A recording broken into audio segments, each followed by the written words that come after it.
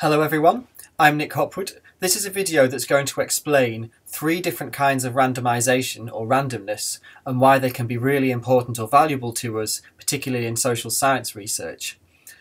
I should warn you that the video is going to cover 3 ideas but in a very basic way. I'm trying to keep this video nice and short. Nonetheless, although these ideas are simple, their implications are very profound, and even those of you who are a bit more leaning towards the qualitative side, it's very important to understand the idea of randomness or randomisation and how valuable it can be to us. For those of you who are going to join me in a subject here at UTS, this will be taken up in the classes that we talk about. Those of you who may be joining me in a workshop somewhere else, the same will apply. I'll be hoping that you'll be able to build on these ideas when we meet or discuss online. For those of you who are just watching this video via YouTube from somewhere else, I hope it's useful, and as always I welcome your comments, constructive criticisms on the chats in the comments below on the video.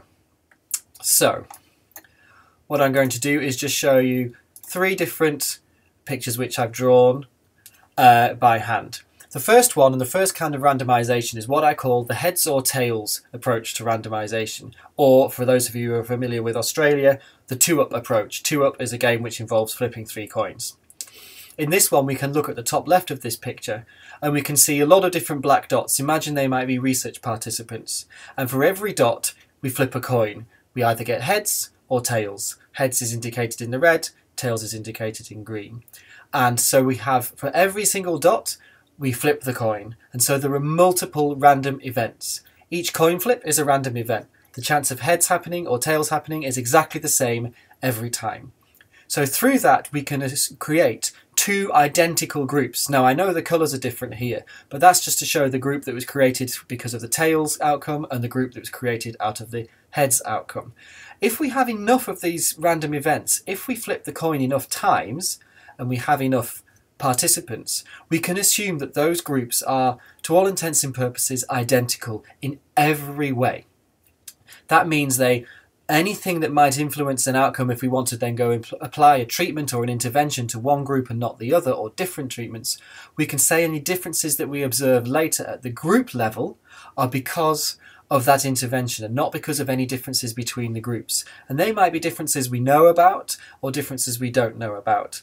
A very famous example of this is the High Scope Perry project, where they randomly allocated a number of people, I think the sample was about 140, to young children around Detroit in the 1950s to either receive nursery education or not to.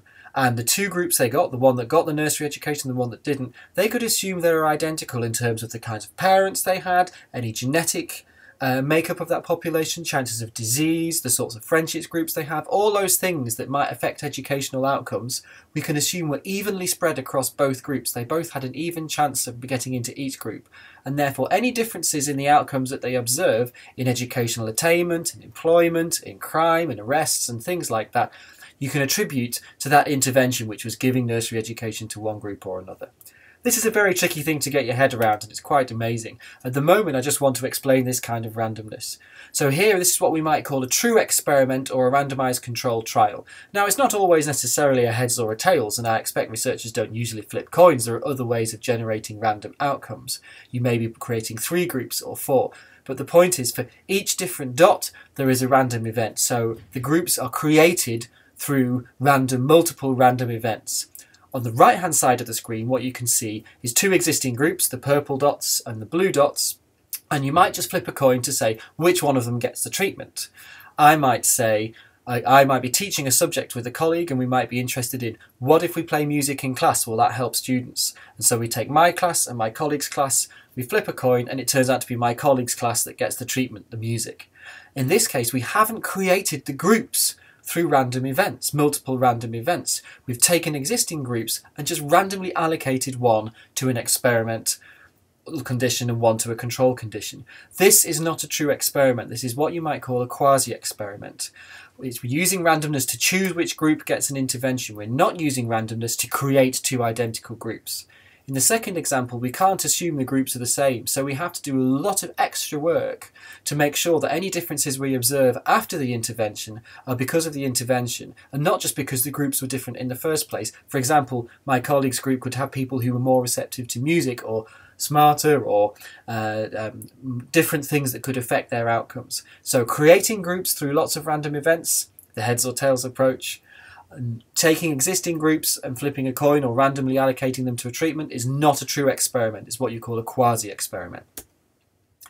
Now, randomness and random selection happen very, very differently when you're talking about sampling, and I use the idea of equal chances, and I would deem myself to be a lazy academic. Imagine I had a population, you can see it on the left there. I wanted to know what the mean maths score was for all undergraduates in my university. One way to do it would be to test all the undergraduates in maths, score all their tests and calculate the mean. But I'm lazy. I want to do it with fewer than the population. I want to take a sample and to know that my answer from the sample will tell me a good enough reading about what the answer would have been if I went from the population. In this case, a completely random sample means that everybody in the population has an equal chance of becoming part of my sample. So that's why I've called it the equal chances sampling method.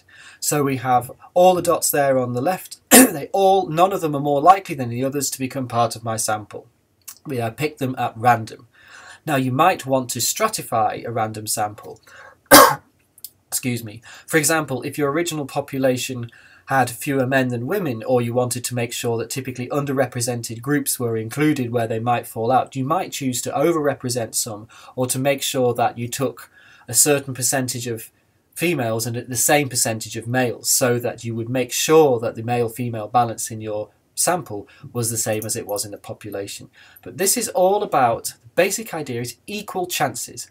The participants in your study have an equal chance of becoming a member of your sample from the population. And if that is the case, then the answer we get from our sample about the mean math score in my example would be, statistically, we could be very confident that would be able to say that the population mean would be very, very close to the mean we've had from our sample, because everybody had an equal chance of getting into the sample.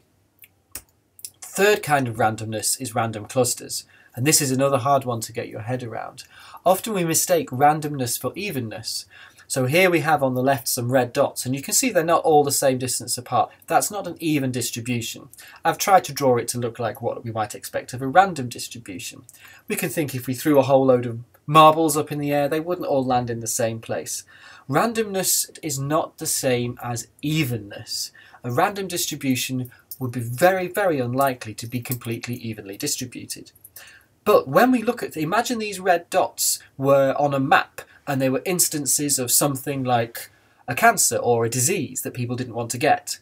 Now you might draw a blue line around those red dots at the bottom and say, that's a bad place to live. Look at the people there. They seem much more likely to get cancer than the people elsewhere. And in a sense that's true. There are more incidences of that disease in that particular area than in the same circle drawn around any other part of that diagram.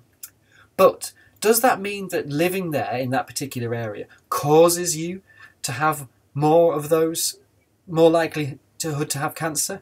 Maybe not. It may be, but it may be not. It may be that just that cluster is what we'd expect if it was random. It has nothing to do with that suburb or that neighbourhood or anything else.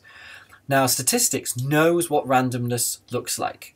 Curiously, they actually often use calculations of pi up to the first 2 million digits, I think, to find out how to generate things according to randomness.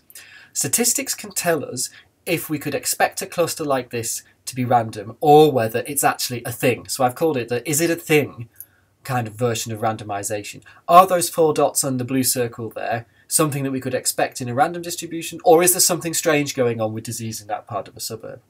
Interestingly, in London, that was one of the key ways in which they managed public health and hygiene, was by looking at clusters of instances of disease and linking them to water taps, and so they managed to get a sense of waterborne disease. So we would want to know where clusters are. Clusters can often be interesting, but we want to make sure that we're not taking a cluster as a thing when actually it's not a thing at all and it's just due to randomness.